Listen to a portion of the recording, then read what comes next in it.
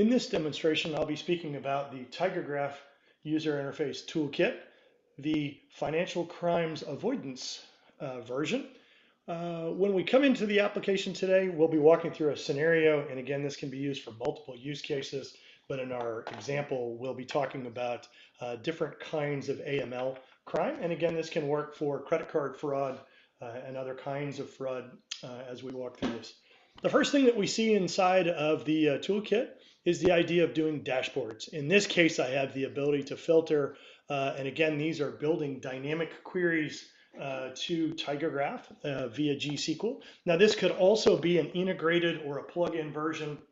Perhaps you have Actimize or Tableau or a homegrown system where you already have that. These different widgets can plug in there or vice versa.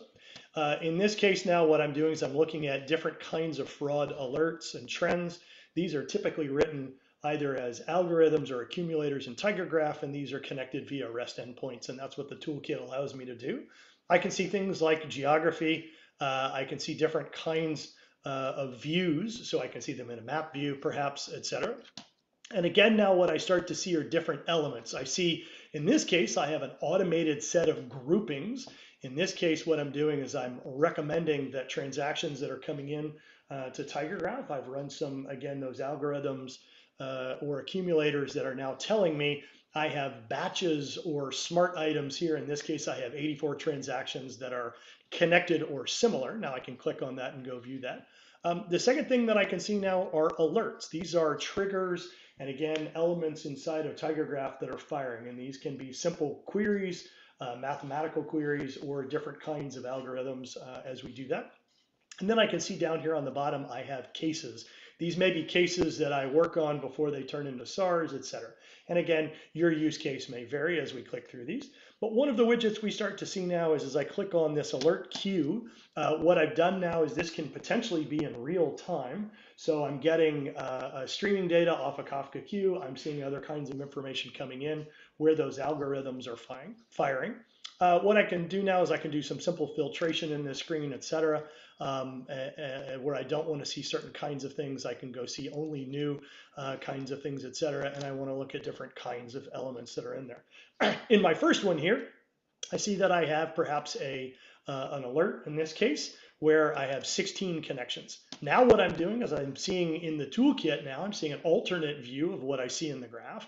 I see potentially 16 connections via my graph connected model where perhaps I have either a blacklisted or a known bad person who is using a cookie or an IP, and this particular transaction is similar. So in this case, I'm recommending to the human, you should probably deny this, or we should take an action on this, right? And so I have the ability up here to do just that.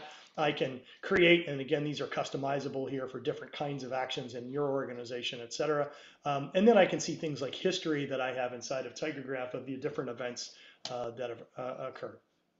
The second thing that I can do now is I can actually go do a free-form investigation. In this case, I may want to just do a simple search, right? So what I'm doing now is perhaps I want to look at an existing SAR or investigation that happens, and I want to find out if there are individuals or persons that may be linked to an existing investigation. In this case, we see our friend, which is typically called a node diagram. That's part of our toolkit here. I have the ability to come down here and pick a different attribute. In this case, it's a risk score that I perhaps have run inside of TigerGraph. And then by simply double clicking, you'll notice that I'm not writing any code here, no GSQL, etc. But a layperson now can begin to investigate what these different elements are. And as I do this now, you can see I can open the different nodes. And again, this data lives inside of TigerGraph.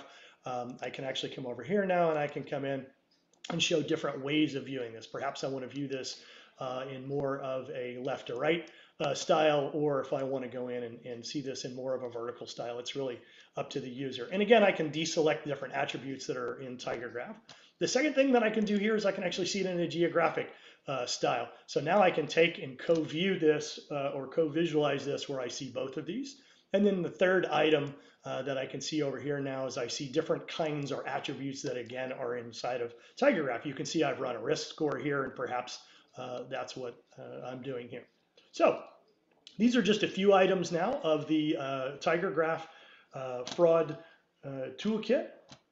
and we hope that you join us later.